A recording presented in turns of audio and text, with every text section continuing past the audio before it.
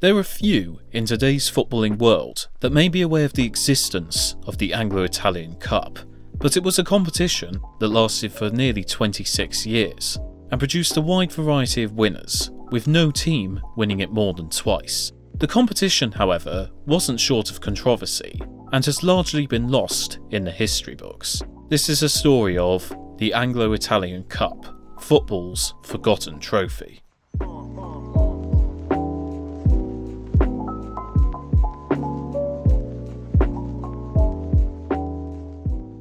Initially, the Anglo-Italian League Cup was in place after being founded to compensate third-tier Swindon Town after they were denied a place in the Intercities Fairs Cup, as they were a third-tier team, despite winning the League Cup in 1969.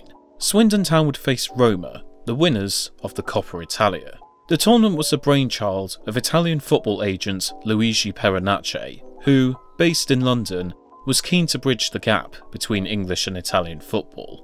Swindon added another trophy to their cabinet, defeating Roma 5-2 over 2 legs. The tournament did well, attracting popularity, and led to the creation of the Anglo-Italian Cup in 1970. The tournament would be played each summer with the aim of helping teams keep their fitness and earn money during pre-season. The first tournament took place with 6 English teams and 6 Italian teams, with an unusual format where the teams were split into groups, but the best performing team from England would face the best performing team from Italy in the final. Unusual rules were also put into place, with teams getting a bonus point for each goal they scored, and offside would only count inside the penalty area. Swindon continued their great form in cups, with a 4-0 win over Juventus at home, followed by a 1-0 win in Turin. On top of this, Middlesbrough and West Ham both defeated Roma. Swindon would be the first English representative in the final, up against Napoli. Swindon faced the Neapolitans at the Stadio San Paolo and raced into a 3-0 lead with the trophy in sight. Unfortunately, the home crowd were not happy, throwing objects onto the pitch before they entered the turf. The game was abandoned with 11 minutes to go as supporters rioted, which led to 30 arrests and around 100 injuries. Fortunately for Swindon, however, they were still declared winners of the Anglo-Italian Cup. The next season, there was further English glory, as Blackpool defeated Bologna 2-1 to take the trophy home. Blackpool reached the final the next year, but lost to Roma, and Newcastle would win it in '73. However, this edition of the tournament was again marred by violence, mainly seen in a game between Hull City and Lazio. Interest in the tournament quickly drained, and after Newcastle's win, it was shelved. However, 3 years later, it would make a comeback, this time open to semi-professional teams. England and Italy would both have 6 entrants. This time, it would be the Italians who dominated.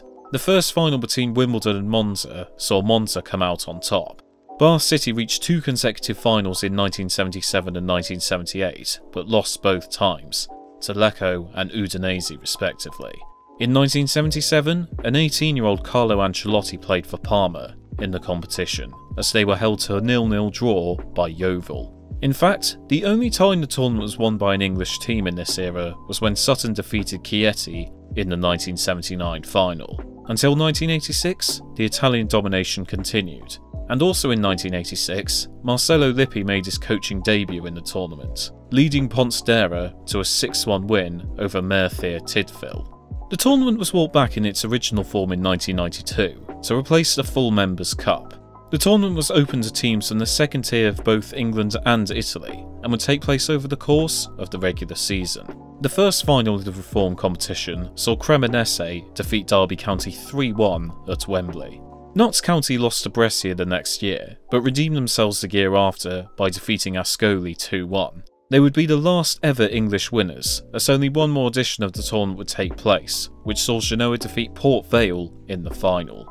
Interest in the tournament was continuing to slide, and the violence on show in the fixture between Birmingham and Ancona in 1995 did not help the tournament's reputation.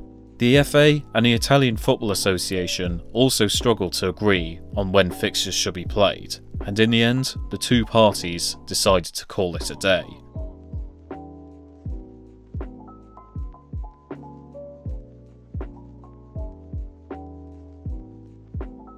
The memories of the Anglo-Italian Cup have sadly slid into obscurity, which is a crying shame. Despite not being the most prestigious tournament, it was still held in high regard by many, allowing teams to face opponents they may never have done so otherwise.